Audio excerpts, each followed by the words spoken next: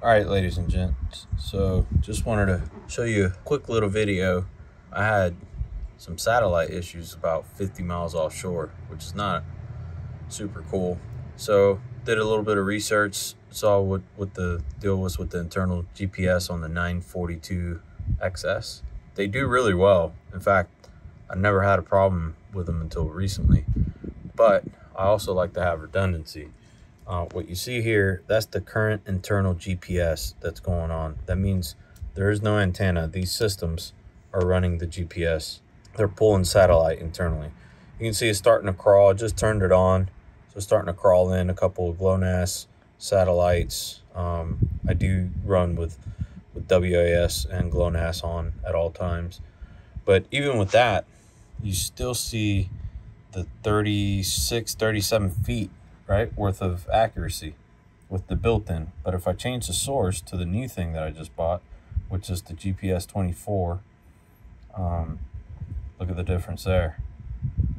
4 feet worth of accuracy. Now, this GPS antenna that I just bought, I'll show you here in a second, also has I believe a six-axis position sensor. So, and I already have the SteadyCast, which is the heading sensor. That on top of that, my accuracy should improve significantly. The other part was I was going to actually put it inside here, and what I wanted to do is put it up there on the roof. But then what I found out was that it was when it was inside the console, I laid my hand here and I looked down, and the accuracy just started waning, and I mean by like 10 to 15 to 20 feet.